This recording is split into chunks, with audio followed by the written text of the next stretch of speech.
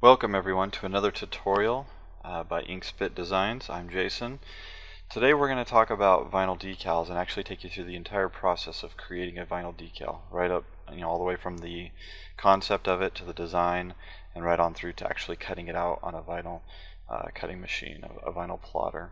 So some of the equipment you might have might be different, but the same kind of concepts will apply. So let's jump right in here into Illustrator, and we're going to grab the text tool. We're going to put some text down, and let's enlarge that. Grab the selection tool, and we're going to hold the shift key to enlarge this, keep it in perspective, keep the proportions right.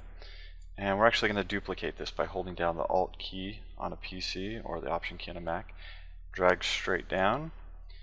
Let's change this word. Whoop. Okay. Shrink this by holding the shift key again. Match it up under our other word. Okay. So we've got our text there. Let's actually add a graphic. We're going to add this ink splatter that we have here. Let's give it a red color, just so that we can see it for now. We're actually going to change the final color. Let's enlarge it, bring it up to a pretty good size, so that we can see the entire ink splatter around all of the text. That looks good. Let's bring all this into the center of the canvas. Okay. Now as you can see, the graphic is over the text, and we don't want that. We actually want it sitting behind. So we're going to come over here to the layers panel, and we're going to create a new layer, put it below the one we're working on, and with that graphic selected, you can see this little blue large pixel here. Basically we drag that down and that will put it on the layer below. So now as we can see, the graphic is sitting below the text, which is what we want. Okay, let's select these two pieces of text. We're actually going to turn them into outlines. Right click on them, choose Create Outlines. And we want to add a border around these, so that we can actually have that cut out, so you can see the difference between the graphic and the text. So come over to the Appearance panel. We're going to add a fill. You can see our black fill there. Let's add a second fill here, and let's change it to a green color. And we don't see anything yet because that is sitting directly below the black fill and the text. But once we go to the effects menu here and go up to Path and Offset Path, we're going to choose round, and we see it there, and that's actually a lot larger effect than what we want. So let's hit the down arrow key until we get what we like. We want this to be a pretty small effect, maybe right there. Let's go with that. Now as you can see, the text is selected, but we aren't able to select that second that border that we just created. So with the text selected, let's actually go up here to the Object menu and go to Expand Appearance, and that expands everything. Now if you notice here, if you can see, when we zoom in, with everything selected,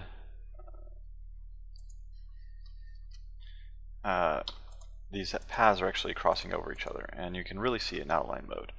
You see where the lines come and they cross over each other, and this other line is the graphics. So everything's crossing each other, and that doesn't work very well for cutting it out on a vinyl cutter. These are the actual lines that are going to be cut. So what we want to do is we want to go back out. We want to choose the text here, and we want to go into the Pathfinder, and the command we're going to use is the merge command. So once we choose that, everything that is the same colors actually merges with each other. So now if we look at this in outline mode, let's actually turn off this the ink splatter graphic for now. We can see that everything merged there, so those lines are no longer crossing over each other, which is what we want. Okay, so now let's bring back that ink splatter graphic. Let's make sure everything's aligned. Let's select everything, go to the Align panel, and horizontally align it so we have it lined up. Alright, and now we're going to do the same thing actually, because if we look again in outline mode, you can see these lines running all through the text of the ink splatter. And so we're going to select everything and go back over to the Pathfinder, Pathfinder tool here, and we're going to choose merge again. And now if we look at it, those lines, those paths that were cutting through all the text are actually gone. It merged those things together, which is the effect or the desired result that we want. Okay, now let's get in a little bit tighter, and we're actually going to select just this border that we created, the green border. And I can select just a portion of that and actually go up to the select menu, choose same, and go to fill color. That will select everything that is that green color on the canvas, and then just hit the delete key. And actually what that does is completely delete that color. It's not just you're not able to see it, but it's actually gone. And the way we can test that is if we go to the layers panel, create another layer, put it all the way at the bottom of the stack. Let's choose a rectangle here, and if we actually draw a rectangle, we can see that it is below the text as well as the ink splatter, and we can actually see the green color through the portion that's cut out, the outline that's cut out all around the text. And if we change that, we can tell that it's truly cut out because we get any color that we change it to. Okay, so now we have everything cut the way we want. Now if you can look in here and you can see some pieces if some things are kind of wonky a little bit. Some pieces that you might want to take out, maybe they don't fit. So maybe I might take out that color. And again, so you see some things here, they're going to show up in outline mode that you might not see in the regular mode because they're a white color, they're not selected. So make sure you check all of that, and the outline mode is a great way to do that. I'm going to select that and delete that, because everything that you can see here is going to cut the exact way that you see it. So make sure it's how you want it. You know, take out these little pieces that don't look like they fit. Just do it to taste. Do it to what you think looks good. And then actually, finally we're going to end up. Let me select that red on the graphic and actually go to select same and choose fill color again. The red is entirely selected, and we're going to choose a black because we're actually going to cut it out in a black vinyl. So this is how it's going to ultimately look. All right, and there you have it. There's a portion of or the part of the graphic that you've actually designed that we're going to actually cut out. So we'll head to that step next. Okay, so now that we have our design all ready to go, we're actually going to send it to the vinyl cutter, and this is a part that will be different for many of you, and different depending on the cutter you use, the software, all those kinds of things. So we are actually using a Graphtec CE5060, and Graphtec puts out a free plugin that works with Illustrator. So we actually have the text selected, and we go up to the File menu, and Cutting Master 3 is the actual plugin that they put out. So this won't show up in Illustrator natively, but if you have the plugin installed from Graphtec, you'll see this, and then you just choose Send to Cutting Master 3. So whatever software you have, just send it to the software, the actual, whether it's third-party software or something that integrates with Illustrator. And now we see it showing up here in the actual cut program.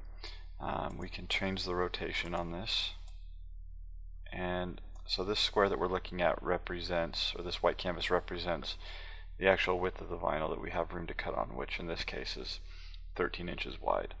Lots of different options here to change the size. You can actually change all kinds of things, dimensions, mirroring, those type of things. We're going to add a weed border to this, which is basically the software tells the cutter to cut a border around, an extra border around the graphic, so it just makes it easier when you're pulling out the excess vinyl. And we'll be looking at that in the final product. So we're going to add one of those, and you can actually here make as many copies as you want. So here if I choose, I can be adding however many rows, however many columns. Let's go ahead and do 2. Looks like 2 will fit nicely on this piece here. And that is pretty much it. That's all we need to do in this case. If we see here, our cutter is ready to go, and all we do is click send, and it will head over to the cutter and start cutting the vinyl graphic. So now, as you can see, the vinyl cutter is actually cutting out the graphic that we designed. It works just like a printer. Instead of there being a print head that ink is coming out of, it's actually a small little knife in the head on the vinyl cutter, and it's actually tracing and cutting out all those lines that we created in Illustrator to create our graphic. And then next we'll go ahead and weed out the extra vinyl, which is taking out all the excess vinyl that we don't need to have our graphic, and then we'll have it to put on something, and we'll take you through that process next. Okay, so we're going to weed this graphic, which is to pull out the excess vinyl that we cut, and just start from an end basically, and go kind of slow because you don't want to pull out any of the small pieces. And just keep an eye on where everything is. Use your weeding tool to kind of guide things if some things are kind of sticking.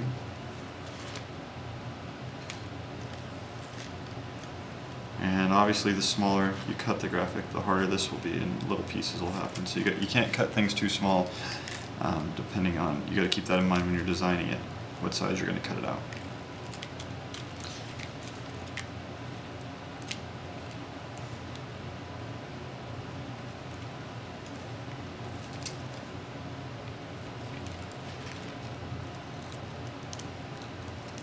That little piece pull up, just got to keep it down.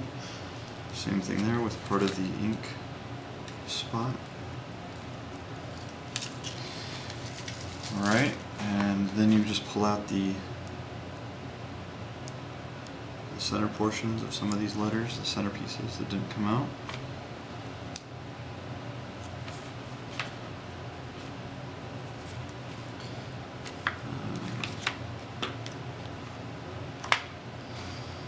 And I believe that we got it all.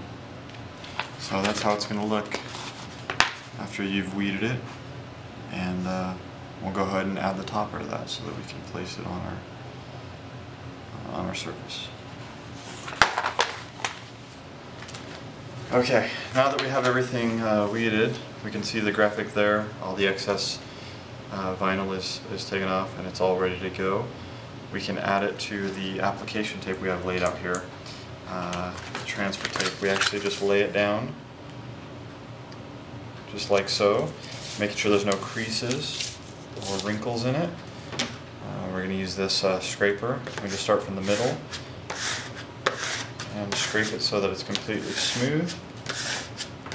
There's no bubbles. And then once we have that, we just take our scissors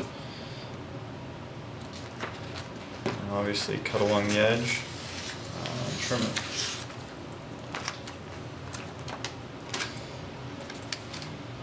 And I'll actually cut them in half so they're ready to go and easy to use.